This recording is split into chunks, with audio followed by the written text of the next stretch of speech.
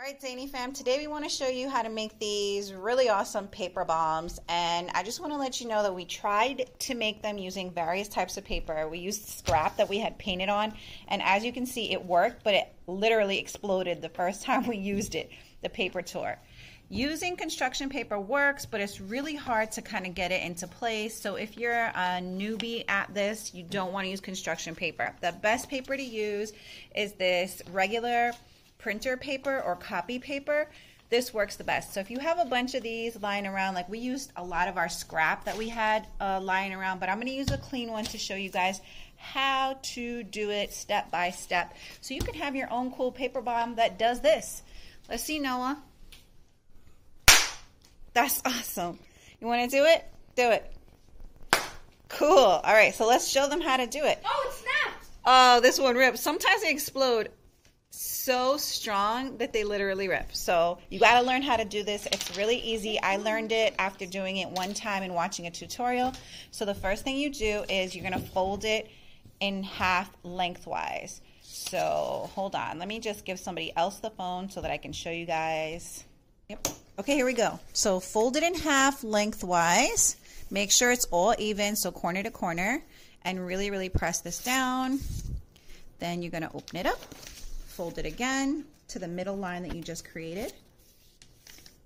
Okay, make sure this is crispy. Fold it again, so from the bottom up to the middle line again.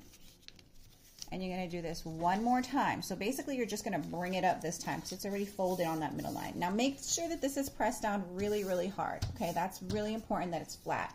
So then you're going to take it and fold it in half again, like so. Pressing the bottom down really hard again and making sure that this corner is super crispy. Okay, so now when you look at it, you see how it's all even? It's kind of like a folded envelope. Okay, so now hold it like this from the bottom.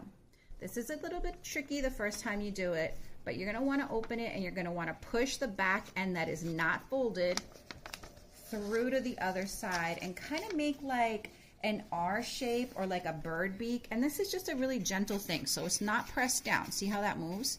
So the reason you're doing that is because you want to get this feature at the back. See, it kind of looks like a heart, and you're going to hold it on this side. That's really important. That's how you get your snap, okay? If you use this a couple times and it stops snapping, all you need to do is just press the top down. So just make sure that this top corner and this part is really, really sharp. So now Noah is going to take this one and he is going to check if it works. If not, we'll make some modifications. All right.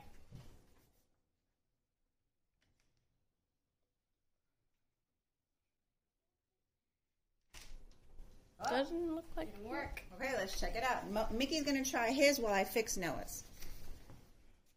Okay, sometimes it's a low snap, sometimes it's a hard snap. So I'm just taking the one that I made for Noah and I am just sharpening up the edges. So if it doesn't work, sharpen up the edges. It will work, trust me.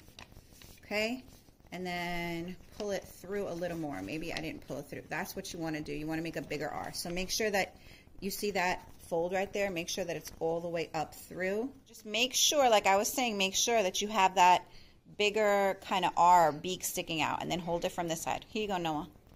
So Noah and Mickey are going to demonstrate. That's what I'm talking about right there. It even snapped. All right, so the fresher your paper, oh wow, it tore in half. It was such a big snap. Let's see if we can make it snap even though it's tore. Right here. Mickey's is starting to explode too. Okay, hang on, let me see. Let's see, Noah. Yep, okay, he got it in place. Oh, little snap. This is really fun. You can do it over and over again. We've done it a billion jillion times, which is why it's good to use scrap paper. But here we go. Let's see, Noah. Try it again. I'm telling you, the trick is to make sure, whoa, to make sure that this part is out that way. So that's really important. Okay, now this is definitely tore. We need a new paper. Let's do it again. You ready to do it again? Yeah! All right. Whoa, let's get another piece of paper and do it again. Okay, so we're just going to show you the construction paper version so you kind of get an idea.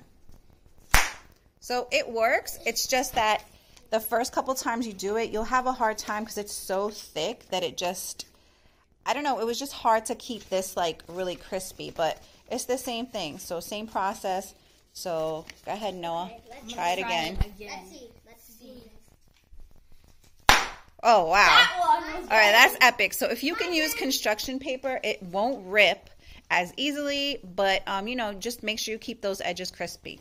Here goes Mickey. He's going to try again. His paper is getting kind of flat. Hold on, let me help you. Let me check this out. See, this isn't working because you see how flat that is? Yeah.